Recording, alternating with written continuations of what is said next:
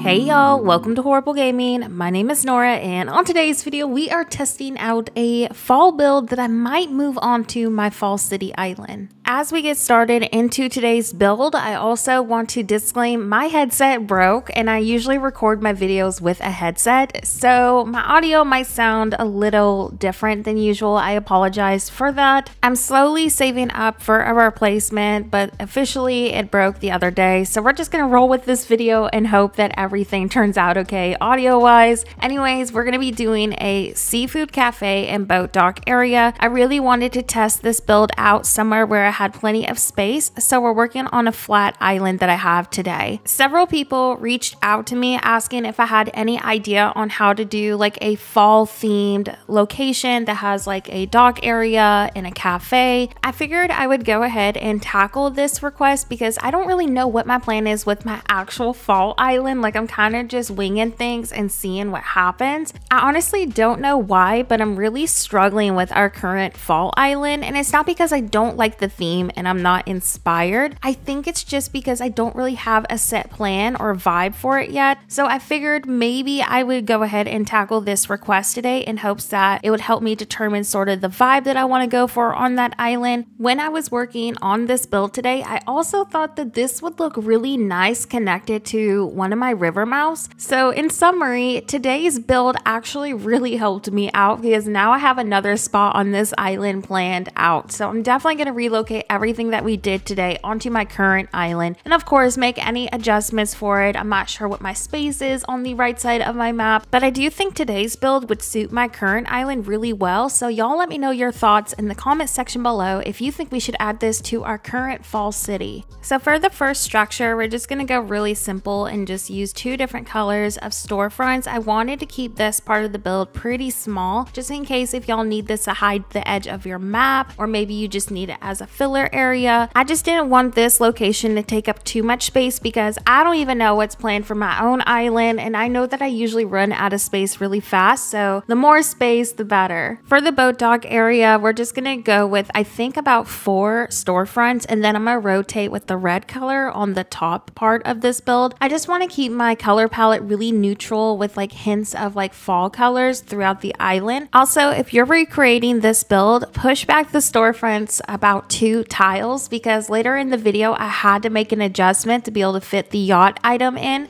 So do keep that in mind that near the end of this video we are going to be making some structural like adjustments. So before I start detailing this area, we're going to start figuring out how I want the structure for our seafood cafe to look. Keep in mind that this took me a few trials to like figure out how I wanted it, so there will be some transitions just because I changed my mind on the layout so many times. I don't know why, but I struggled so much with this building, but I ended up going for something simple with just medieval walls and storefronts. I did a combination of medieval walls on the top level mixed with some castle items, and then I did these storefronts on the bottom. Even though the structure looks like it's finished right now, at least base wise, it's not even close to being done because I end up spiraling during this video and changing my mind again. I don't think this option is bad at all, but I just really liked how the second option that I did later in the build turned out. So what I ended up changing was adding some storefronts behind the castle gate, which not only filled in behind there, but added also a really nice subtle detail to the build. I thought that this was a better solution because then you still get that location filled in and very cafe looking, but also you're not using simple panels. When you're using so many simple panels in one location, builds will start to lag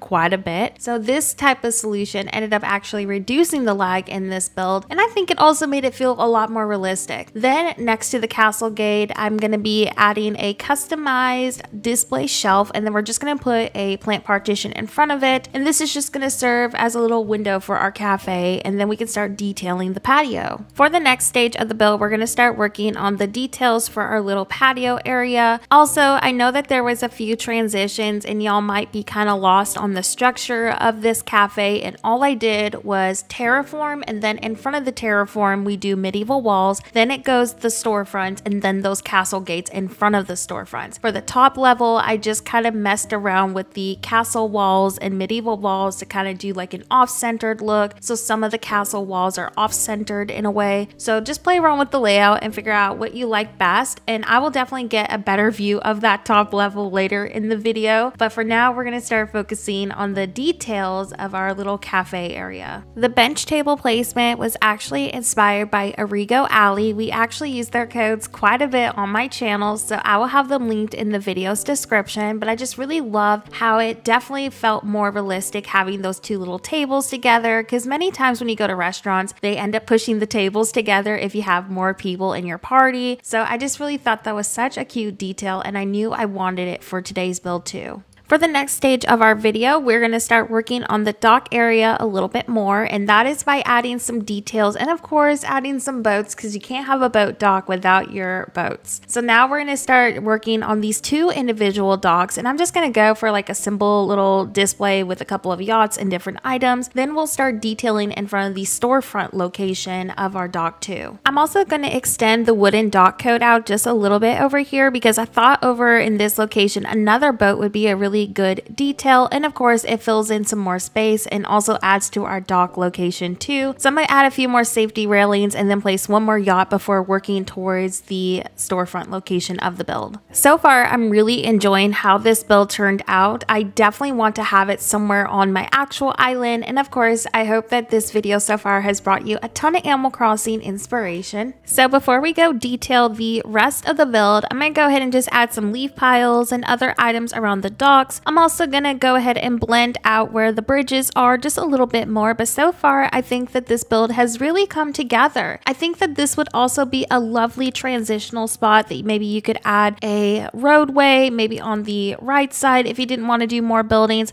I personally think that I'm gonna do more shops to the right side, and then it would transition to a roadway with a couple of villagers. I'm kind of tempted to keep this map and have the build where it's at already as is, but I know many of y'all wanted to see that natural entry finish. Anyways, before this video ends, I did want to let y'all know that I am planning to start finally my winter Japanese city. I am very inspired for it right now. I've been trying so hard to wait as long as possible to start this island, but just in case if I get burnt out on the fall castle city, I really want to have an island that I'm passionate about and excited to do. So my plan is to get that island to 3 stars and either do a video on it or stream it, and then we can finally start working on that island just in general. I will still be working on my fall city. I just want to have a backup plan in case I get burnt out, because sometimes when I go through an island I learn the hard way that I'm not inspired or it's just not for me. I am really enjoying my fall castle city. I just might rethink some layouts that I've already done, but in general we are definitely still going to keep trying to get this castle city to happen. I hope that today's video brought you some Animal Crossing inspo. Before today's video ends, I do want to give a huge shout out to all of my channel members. Thank you so much for supporting me as a creator. Just your support in general means the world to me. With that being said, thank y'all so much for watching and have a horrible day.